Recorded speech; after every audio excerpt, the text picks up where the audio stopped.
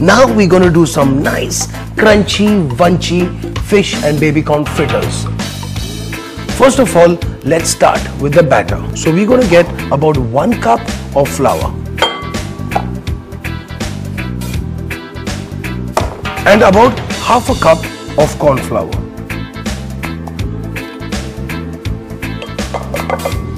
Now next is the seasoning.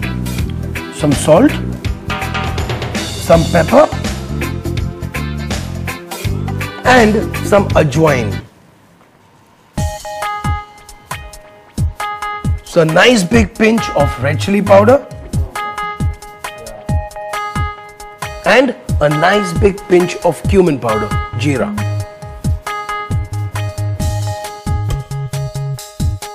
And a nice big pinch of yeast in this batter.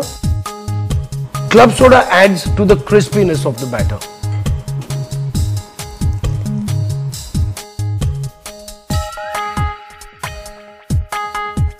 Cool. Now resting time for the batter. Best kept outside at room temperature. Now this baby corn has been actually blanched in salted boiling water for about a minute and a half. Now let's prep the fish up.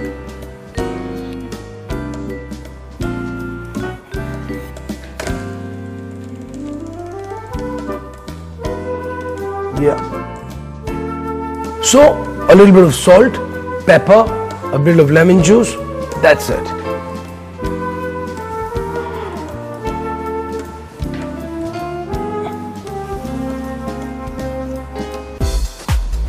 Some lemon juice. And now just like a tablespoon of flour over it.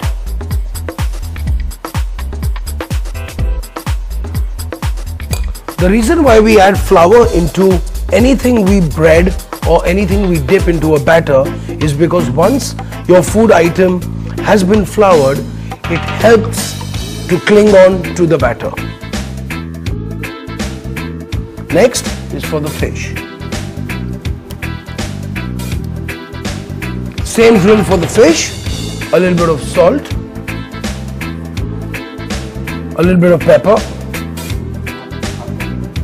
some lemon juice,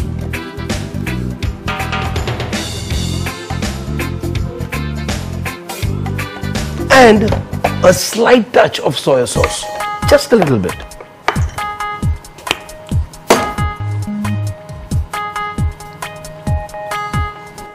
And I think now we are ready to fry.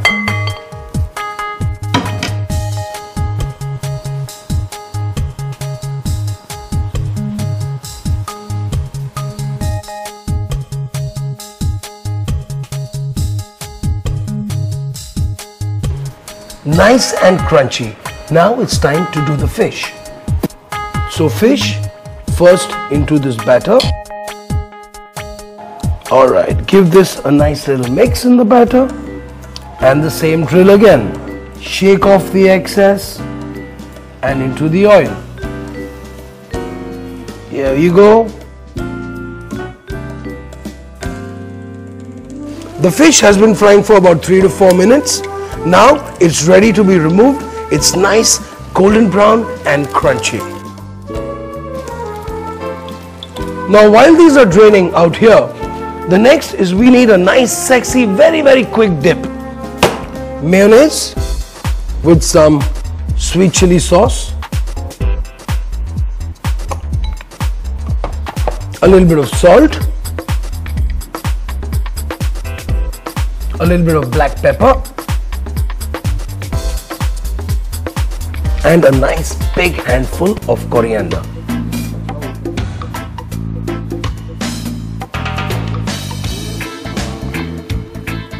Now all I need to do is whisk it very quickly and enjoy it with the fish fingers.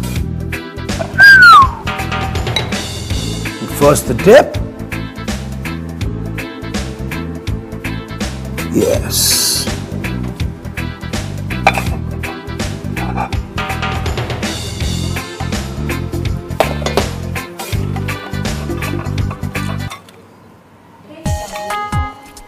Some baby corn, some fish, some baby corn, some baby corn and some fish. A perfect way to end a fabulous film.